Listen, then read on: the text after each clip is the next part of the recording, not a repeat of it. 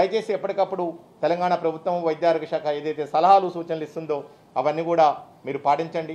ఎందుకంటే రాబోయే రోజుల్లో ఒక 1% హాస్పిటల్ అడ్మిషన్స్ రిక్వైర్ అయినా సరే, అవసరం అయినా సరే, మనకున్న ఇన్ఫ్రాస్ట్రక్చర్ కానివ్వండి, లేకపోతే మనకున్న హ్యూమన్ రిసోర్స్ కానివ్వండి, ఆల్రెడీ గత 2 సంవత్సరాల నుంచి కూడా నిరంతరం పనిచేస్తూ ఉన్నది.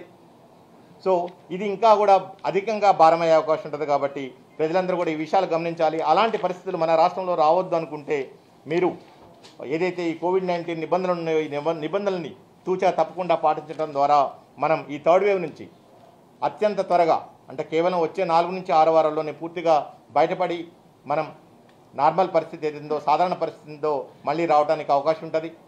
అలాగనే ప్రభుత్వం కూడా క్లియర్గా చెప్పడం జరిగింది. ఎందుకంటే మనం ఉన్న పరిస్థితుల్లో గత 2 వేవ్స్ నుంచి మనం నేర్చుకున్న అనుభవాల నుంచి మళ్ళీ మరొకసారి విజ్ఞప్తి చేస్తున్నాం.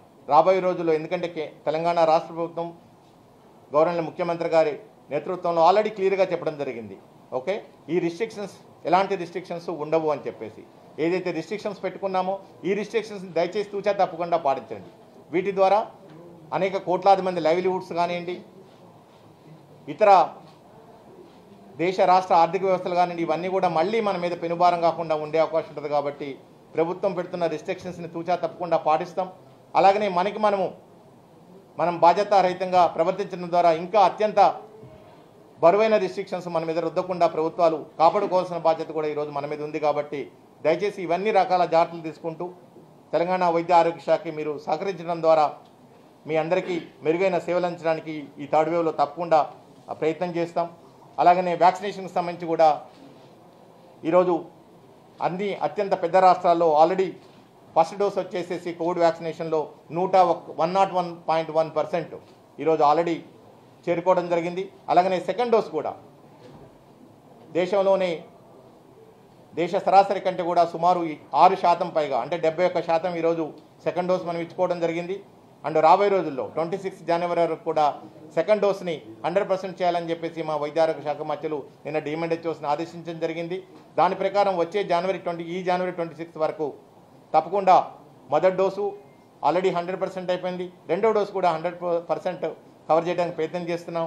కాబట్టి ప్రజలందరూ ఇప్పటివరకు ఎవరు వ్యాక్సిన్ తీసుకోని వాళ్ళు ఉంటే దయచేసి వ్యాక్సిన్ తీసుకోండి. అలాగనే రెండో డోసు ఉన్న వాళ్ళు ఇమీడియట్గా దగ్గరలో ఉన్న వ్యాక్సిన్ సెంటర్కి వెళ్ళి వ్యాక్సిన్ తీసుకోవాలి. అలాగనే మొన్న 3వ తారీఖు నుంచి మనం 15 నుంచి 17 సంవత్సరాల వాళ్ళకు కూడా మనం వ్యాక్సినేషన్ ఏర్పాటు చేసుకున్నాం. మన రాష్ట్రంలో సుమారు 18,41,000 మంది ఉన్నారు. దాంట్లో ఆల్రెడీ 1,87,538 మందికి, అంటే సుమారు 10% పాపులేషన్కి మనం ఈరోజు వ్యాక్సిన్ ఇచ్చుకున్నాం. ఈరోజు 1-2 డేస్ అబ్జర్వ్ చేసిన తర్వాత మీకు ఇంత ముందే చెప్పడం జరిగింది. ఈరోజు మేము స్కూల్స్కి, కాలేజ్కి ఎక్కడైతే విద్యార్థులు ఉంటారో, ఎక్కడైతే ఈ ఏజ్ గ్రూప్లో ఉన్న యువకులు ఉంటారో వాళ్ళ దగ్గరికే వెళ్ళేసేసి వ్యాక్సిన్ అందించమని చెప్పేసి ఆల్రెడీ మా డిఎంహెచ్ఓస్ అందరికి కూడా డైరెక్షన్స్ ఇవ్వడం జరిగింది. సో ఇది కూడా విస్తృతపరుస్తాం. సో దయచేసి ప్రజలందరూ కూడా, ఎందుకంటే వ్యాక్సిన్ మనకి క్లియర్గా అర్థమైపోయింది. ప్రపంచంలో కానివ్వండి, మన దేశంలో, మన రాష్ట్రంలో కానివ్వండి, వ్యాక్సిన్ తీసుకున్న వాళ్ళలో ఫస్ట్ వాళ్ళు ఇన్ఫెక్ట్ కాకుండా ఉండడం కానివ్వండి, ఒకళ్ళు ఇన్ఫెక్ట్ అయిన తర్వాత కూడా వ్యాధి తీవ్రం కాకుండా, హాస్పిటలైజ్ కాకుండా, ప్రాణాలు పోకుండా ఈరోజు వ్యాక్సిన్స్ మనకి కాపాడుతూ ఉన్నాయి. కాబట్టి దయచేసి ఇప్పటివరకు వ్యాక్సిన్ తీసుకున్న వాళ్ళు ఇమీడియట్గా వ్యాక్సిన్ తీసుకోవడం ద్వారా మీరు ఈ థర్డ్ వేవ్ నుంచి, ఈ కోవిడ్ నుంచి రక్షించుకోవడానికి అవకాశం ఉంటుంది. మహారాష్ట్ర కావచ్చు, ఇతర రాష్ట్రాల్లో కేసులు బాగా పెడుతున్నాయి, అక్కడ లాక్డౌన్స్ ఉన్నాయి. అక్కడ నుంచి ఏమన్నా కట్టడేసే అవకాశం ఉందా ఆ బార్డర్స్లో కూడా? అంటే తప్పకుండా, అంటే లాక్డౌన్స్ ఇంతవరకు ఎక్కడ కూడా పెద్ద ఎత్తున పెట్టలేదు ఒకటి. రెండోది వచ్చేసి బోర్డర్స్ ఏవైతే ఉన్నాయో మేము మా హెల్త్ టీమ్స్ ఏదైతే ఉంటాయో, అంటే బోర్డర్స్ మూసుకొని ఎక్కడికడికి మనం బంధించుకునే పరిస్థితి లేదు. మనం ఆల్రెడీ మనకు తెలుసు దీన్ని ఎలా ఎదుర్కోవాలి, ఈ వైరస్ని ఎలా కట్టడి చేసుకోవాలి, ఎలా ప్రజల్ని భాగస్వామ్యం చేయాలి అని చెప్పేసి. సో దానిలో భాగంగా ఎక్కడైతే మనకి ఇతర రాష్ట్రాలు, ఎస్పెషల్లీ మహారాష్ట్ర కానివ్వండి, ఏపీ కానివ్వండి, ఈ బోర్డర్స్లో మనం మెడికల్ టీమ్స్ని, మనం పబ్లిక్ హెల్త్ టీమ్స్ని డిప్లాయ్ చేసాం. వాళ్ళకి వచ్చే వాళ్ళకి స్క్రీనింగ్ చేయటం, అలాగనే అవసరమైతే పరీక్షలు నిర్వహించడం కూడా చేయమని చెప్పి ఆల్రెడీ మా వైద్య ఆరోగ్య శాఖకి ఆదేశాలు ఇవ్వడం జరిగింది. అవి మేము పాటిస్తాం.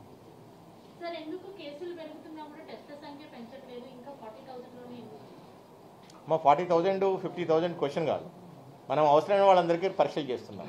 ఓకే, ఇది ఎవరికి బలవంతంగా పరీక్షలు చేయించుకునే కార్యక్రమం కాదు. వ్యాక్సిన్ అనుకోండి తప్పకుండా అందరూ వేయించుకోవాలి, టెస్టులనే అందరూ చేసుకోవాల్సిన అవసరం లేదు. ఓకే, మేమే క్లియర్గా చెప్తున్నాం, వ్యాధి లక్షణాలు ఉన్న వాళ్ళు మాత్రమే పరీక్షలు చేయించుకోండి. వారితో పాటు వాళ్ళ పాజిటివ్ కాంటాక్ట్స్ ఏవైతున్నారో వాళ్ళందరూ కూడా పరీక్షలు చేయించుకోండి. అమ్మా, ఇది మాకు టెస్ట్ వచ్చిన వాళ్ళకి పరీక్షలు చేయడంలో ఎంత బాధ్యత ఉందో ప్రజలకు కూడా మాకు వ్యాధి లక్షణాలు ఉన్నప్పుడు పోయి మేము పరీక్షలు చేయించుకోవాలనే బాధ్యత కూడా ఉండాలి. యాక్చువల్గా ఈ కరోనా కాలంలో కూడా ప్రభుత్వాల కంటే కూడా ప్రజల బాధ్యత ఎక్కువగా పెరిగింది. ఎందుకంటే అల్టిమేట్లీ వాళ్ళ ఆరోగ్యం వాళ్ళ చేతుల్లో ఉంది. వాళ్ళ ఆరోగ్యాన్ని ఎలా చూసుకోవాలో, ఎలా జాగ్రత్తలు తీసుకోవాలని వాళ్ళ చేతుల్లో ఉంది. ప్రభుత్వం కానివ్వండి, వైద్య ఆరోగ్య శాఖ కానివ్వండి, డాక్టర్లు కానివ్వండి, ఎంతవరకు చెప్పాలో అంతవరకు చెప్తారు. మాకు చేతనైంది మేము చేస్తున్నాం. బట్ ఇలాంటి సందర్భాల్లో ఇలాంటి విపత్తులు వచ్చినప్పుడు తప్పకుండా ప్రజలు కూడా వాళ్ళ సామాజిక బాధ్యతని, వాళ్ళ సొంత ఆరోగ్య బాధ్యతను కూడా వాళ్ళు గుర్తెరగాలి. ఇది మేము వాళ్ళకి పదే విజ్ఞప్తి చేస్తున్నాం. ఎలాంటి చిన్న లక్షణాలు కనిపించినా సరే ఈ సీజన్లో దయచేసి నిర్లక్ష్యం చేయండి. ఎందుకంటే ఒమిక్రాన్ ఉంది, ఒమిక్రాన్తో పాటు డెల్టా వేరియంట్ కూడా ఉంది. కాబట్టి జాగ్రత్తగా ఉండాలి. వాళ్ళ వ్యాధి లక్షణాల తీవ్రతను బట్టేసేసి డాక్టర్స్ అడ్వైజర్ని పాటించడం ద్వారా వాళ్ళు జాగ్రత్తలు తీసుకోవడానికి అవకాశం.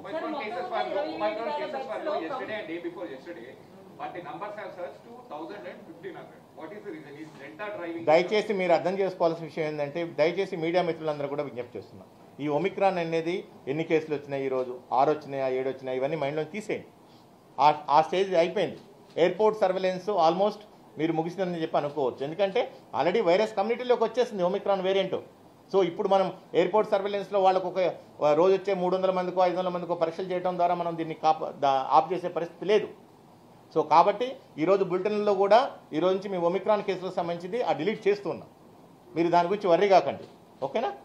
Sir, so you tell that 1500 cases that have come, in that we find Omicron cases as well, sir. My dear friend, please understand, there are 55,000 cases reported yesterday. You think that all are only Delta variant cases when the Delta variant is almost closed? Okay, so it is replaced. Yes, definitely.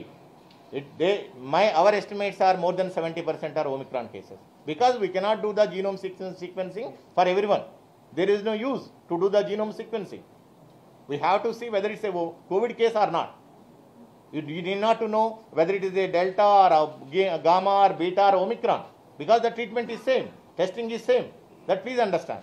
We have to give the truthful information to the people. Community transmission has already started. Omicron. What is your feeling? We know that you have to... No, what is your feeling? Sir, we know that it has started, sir. But you have to everybody, when the cases are surging, that means something is happening. What is something? That's what I said.